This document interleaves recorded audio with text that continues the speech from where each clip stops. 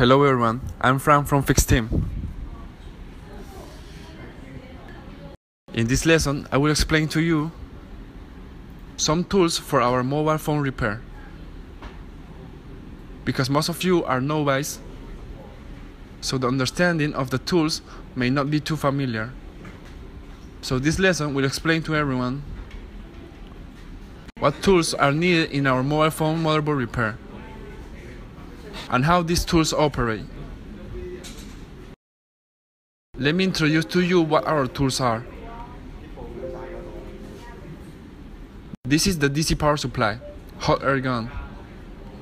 This is the multimeter.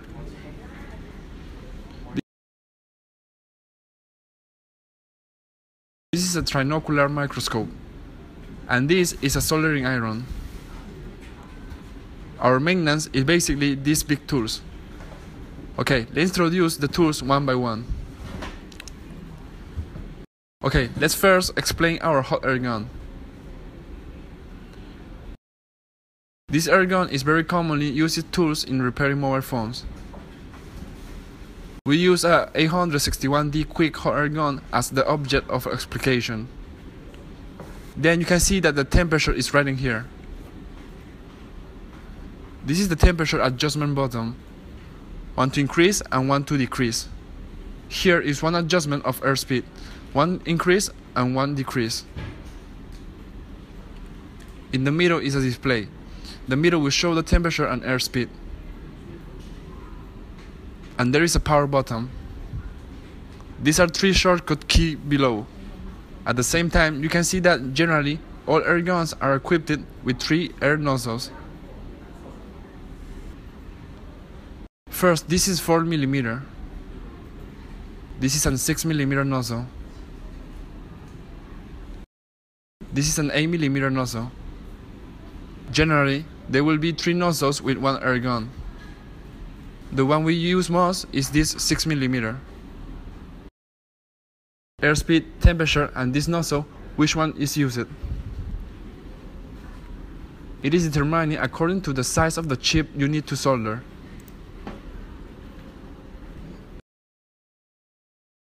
This specific adjustment will be taught to you in the following courses. Now let me teach you how to use the air gun.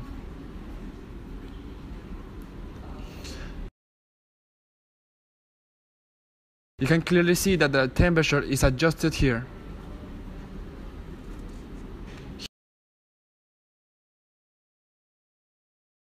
Here is to adjust the airspeed.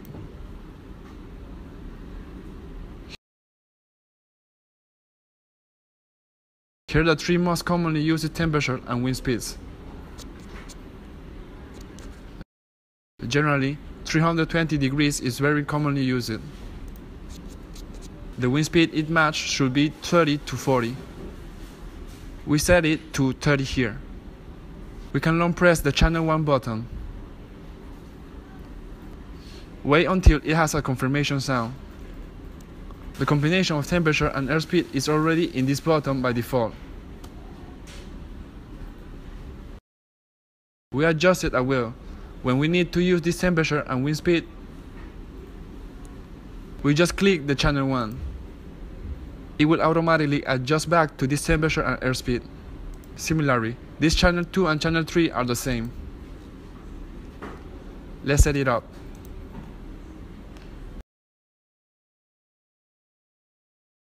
For the second temperature, we generally use 360 degrees and the airspeed is generally 40. Then we continue to press and hold the channel 2 button. Okay, it is confirmed. So the combination of temperature and airspeed is already confirmed in channel 2. Similarly, the third temperature is generally 390 degrees and airspeed 40. We set it in channel 3.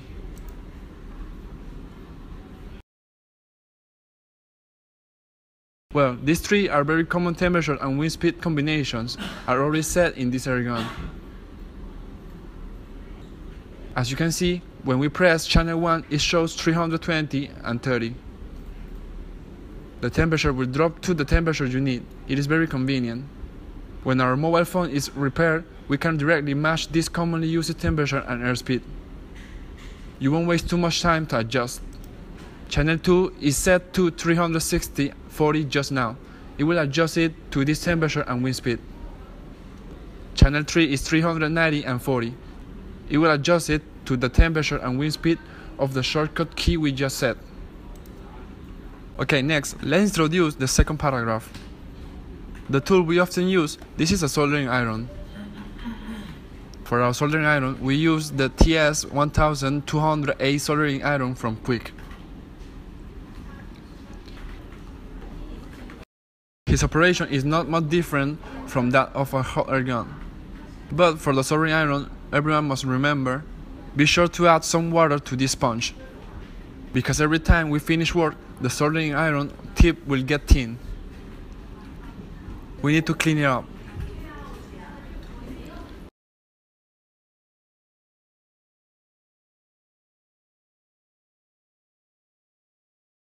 Then you can see that the middle one is power button. Here is the button of temperature increase and temperature decrease. Then there are 3 shortcut channels key as above. We generally adjust the temperature of this soldering iron to 350 degrees. Generally, 350 degrees is normal. We rarely change the temperature of this soldering iron.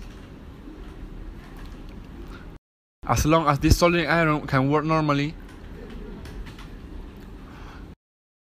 generally 350 degrees is enough. Next, we will introduce how to replace the soldering iron tip. You can see it is 3 soldering irons, 3 different soldering iron tips.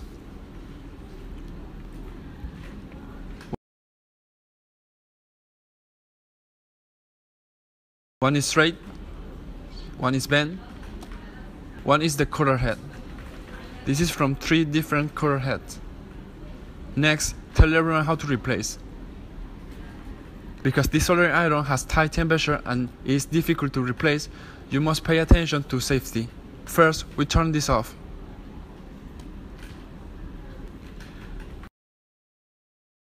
Because there is water on it, we cool it down.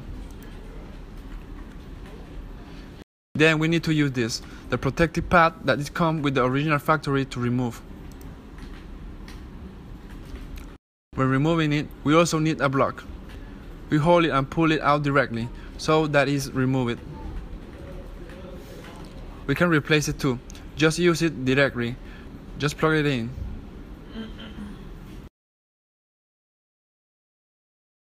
But when we press it, we must press it to the end.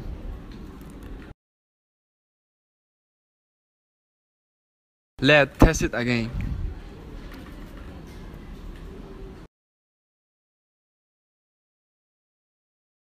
It is working normally. It has been heating up. And this soldering iron heats up very quickly. Let me show you. If you don't install this soldering iron,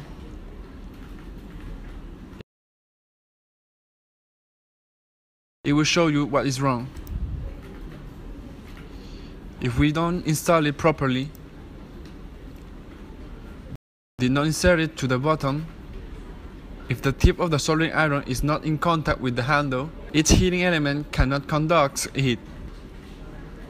And this display will show you heater open circuit.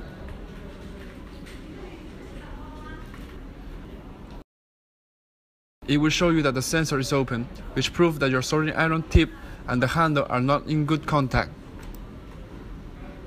We need to push this soldering iron tip in.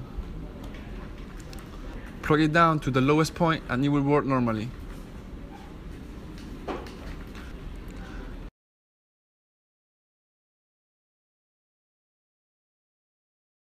Just mention it, we have several different soldering tips. This soldering iron tip is used in different places. For example, this cover head will have a larger contact surface. So we often use this cover head to remove glue on the motherboard. The second one is this sharp curve head. We usually use this kind of tip on the jumper. We will tell you these specific words in a later course. Some students may not see the difference between these soldering iron tips just now. We will give you a view under the microscope. First of all, you can see that this one is relatively straight. This obviously has an arc. And this one is head with larger contact surface. They are not the same. There are three kinds of heads. The curved head on the far right is generally used for chip removal.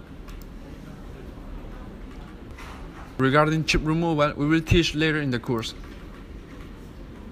The middle one. This one is generally used on the jumper because it is curved. They have a sharp point of contact, and this is the same.